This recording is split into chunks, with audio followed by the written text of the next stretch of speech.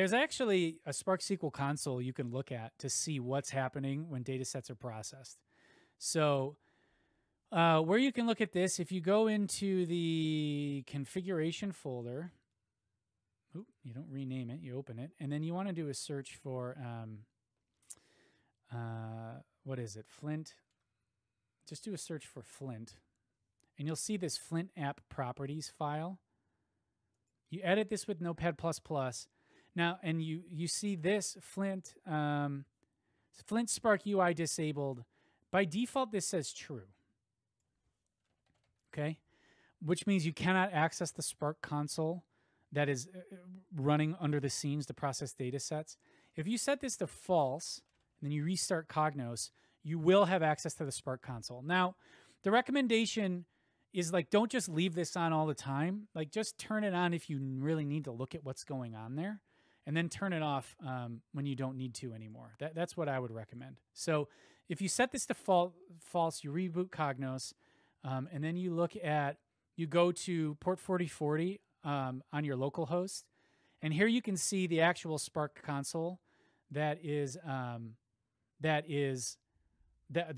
actual, you can look at the Spark jobs that are running your data set. So like this right here, you can see what's going on, the different data sets, the duration of the Spark jobs, whether or not they succeeded or failed. I'm not really a Spark guy, so I can't, I mean, I've messed around in this a little bit.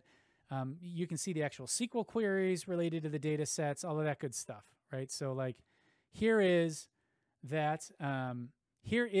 when I just built that data set. Remember, it was region and retailer and product type and that sort of stuff. Here you can see the actual SQL that was executed, the Spark SQL that was executed. So here's another place when you're trying to tune data sets, understand what's going on with them.